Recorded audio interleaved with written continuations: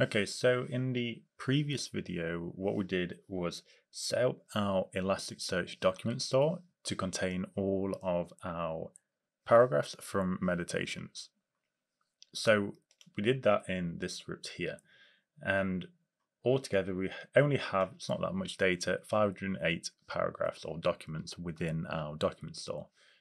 So what we now want to do is set up the next part of our retriever reader stack, which is the retriever.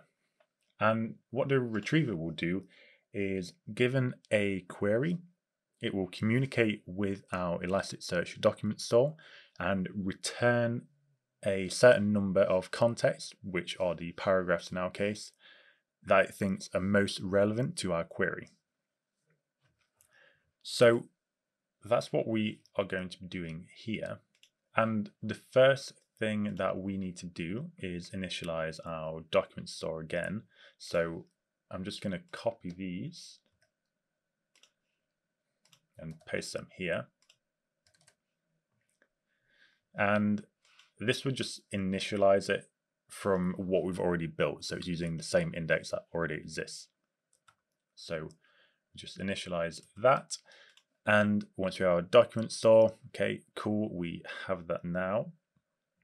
Now what we want to do is set up our DPR, which is a dense passage retriever, which essentially uses dense vectors and a type of efficient similarity search to embed these indexes as dense vectors. And then once it comes to actually searching and finding the most similar or the most relevant documents later on, it will use those dense vectors and find the most similar ones. So I'll explain that a little bit better in a moment. So first, what we want to do is actually initialize that. So we do from haystack dense retriever import dense passage retriever.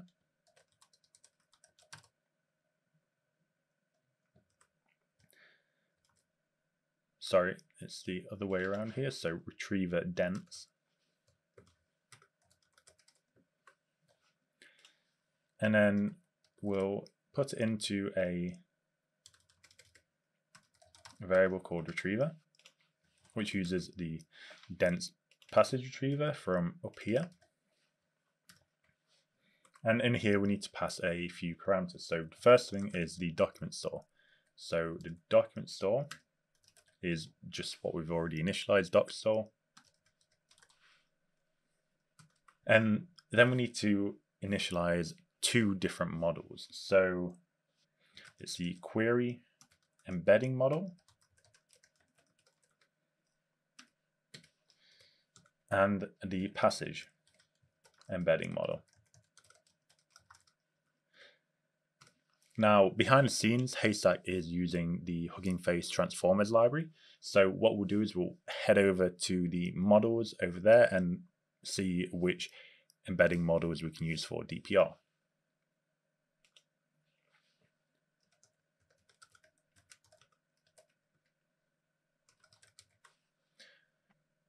Okay, so here, let's just search for DPR, and you'll find we have all of these models from Facebook AI. Now, with DPR, the reason that it's so useful for question answering is that we have what are two different models that encode the text that we pass into it. So we have this sort of setup during training. And what we see down here are these two models. We have this EP BERT encoder, and we also have this EQ BERT encoder. Now, the EP BERT encoder encodes the passages or the context, so essentially the paragraphs that we have fed into our Elasticsearch model. This is what will be encoding them into these vectors here. Now, this is during training, this whole graph, so all we will actually see when we're encoding these vectors is we will see the EP encoder, and this will create the EP vectors.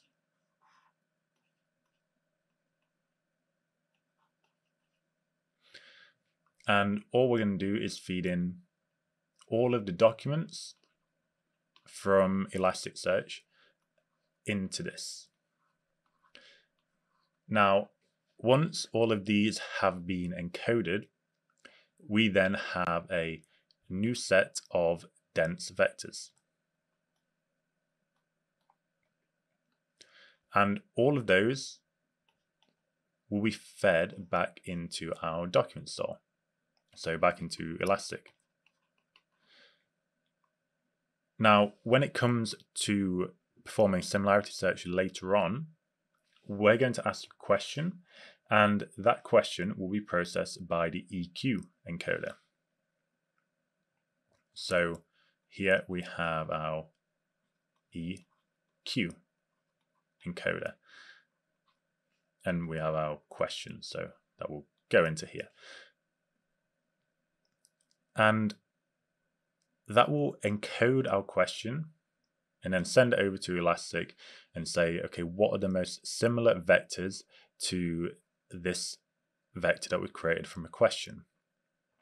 And the reason that DPR is so good is that if you look at the training down here, we are creating these EP vectors and these EQ vectors that are matching. So where we have a matching question to a matching context, we are training them to maximize the dot product, because the dot product measures the alignment between those two vectors.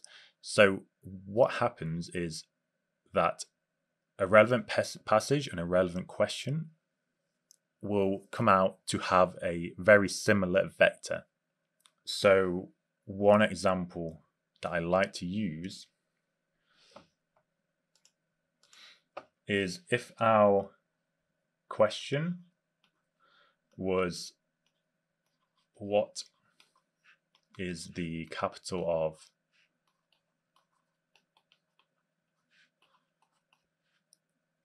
France?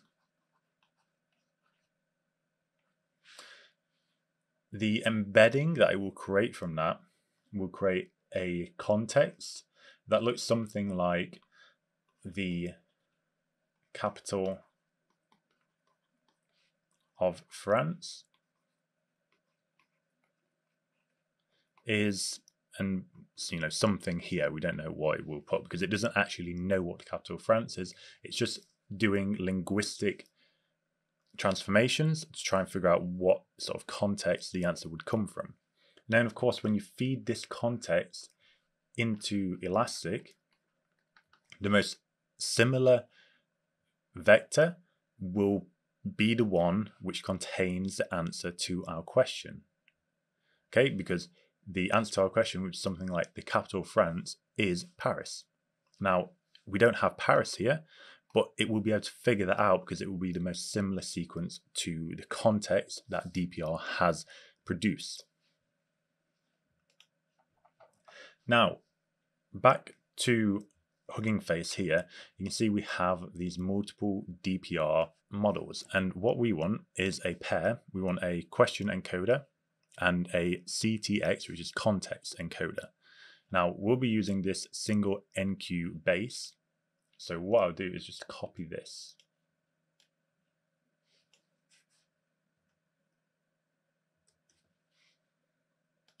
And in here, we just add in our model. Okay, so that's a question encoder. Now what we also need is the context encoder, which is, instead of question here, we just add CTX. Now we have two other parameters that we need to add in here, which is use GPU, which is if you're using a GPU, obviously you set this to true. If not, you go with false. It will take a little bit of time to process this if you're not using a GPU though. Then we also add embed title equals true as well. Now, what we should see is this will execute without error, hopefully. Okay, great. And then what we need to do is update the embeddings within Elasticsearch. So what we've done here is kind of set up the process. And now what we need to do is update the documents that we have in Elasticsearch to have DPR embeddings. So to do that, we go docstore, update embeddings.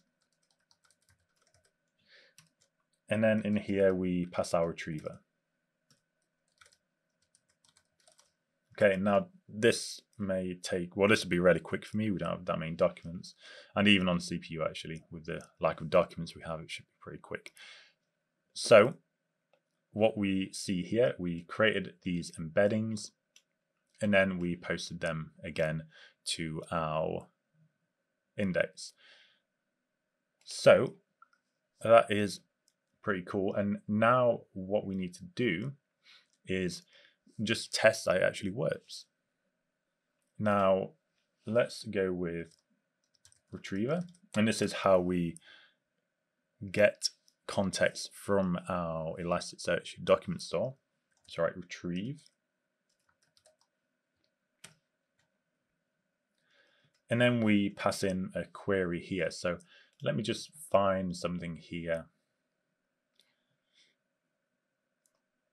Like, what did you learn from your great grandfather, maybe, or from Verus?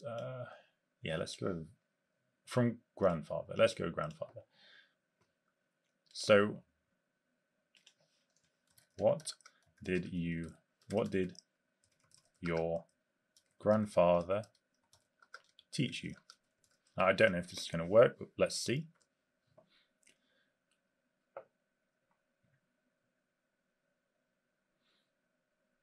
Okay, so you see that we return quite a few contexts here. Now, we haven't set up the full thing, so we're just returning what it sees as being relevant context. We are not actually extracting an answer out yet, because that will be the job of our reader model. So what we have is, from my great-grandfather, we have that one. So it's okay. Some other ones here.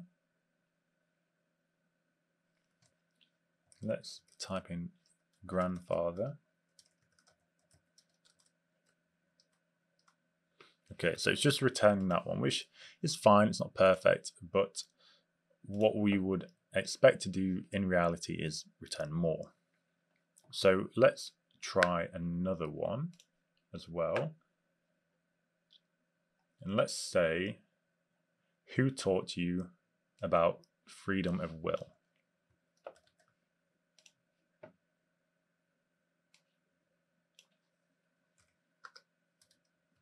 Who taught the freedom of will?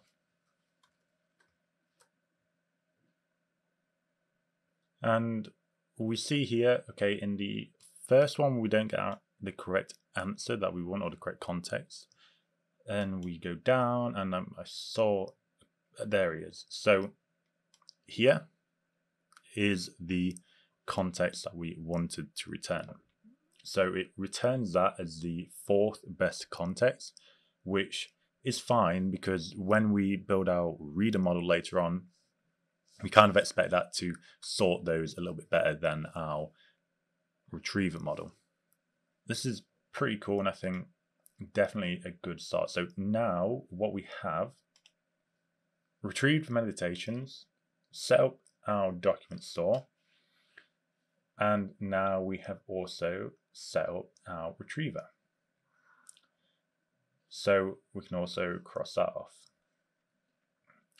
And next thing is our reader model. So I think that's it for this video. In the next one, of course, we'll move on to that reader model, and let's just see how that goes. But so far, I'm pretty happy with that. So thank you for watching, and I'll see you again in the next one.